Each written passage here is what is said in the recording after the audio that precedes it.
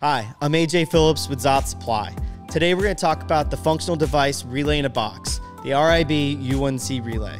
It's widely used in temperature control to shut down fans, activate boilers, run control circuits, and start-stop AC systems.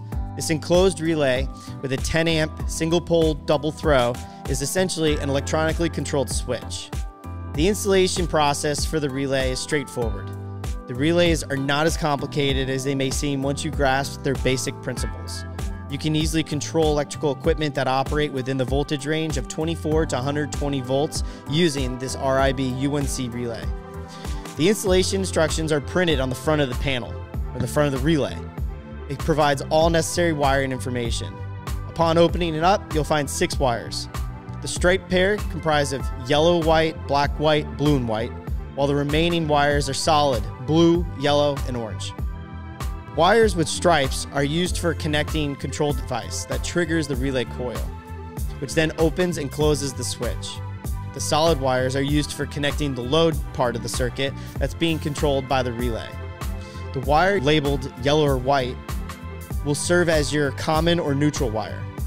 The blue-white wire can handle 24 volts, while the black-white wire is designed for 120 volts. Your blue-white and black-white striped wires are only connected once during installation. A wire nut is used for the wire that's not being used.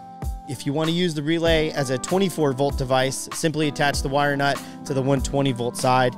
This will provide protection. The common wire on the solid side is yellow, just like the control side. This is because the relay functions as a single-pole switch. With power coming in through the common wire, the solid wires consist of the normally closed wire, which is blue, and the normally open wire, which is the orange. With the switch turned on, the power runs through the normally closed wire. However, when the coil is energized, the circuit's broken. On the other hand, the power is not transferred through the normally open wire, and the coil is energized.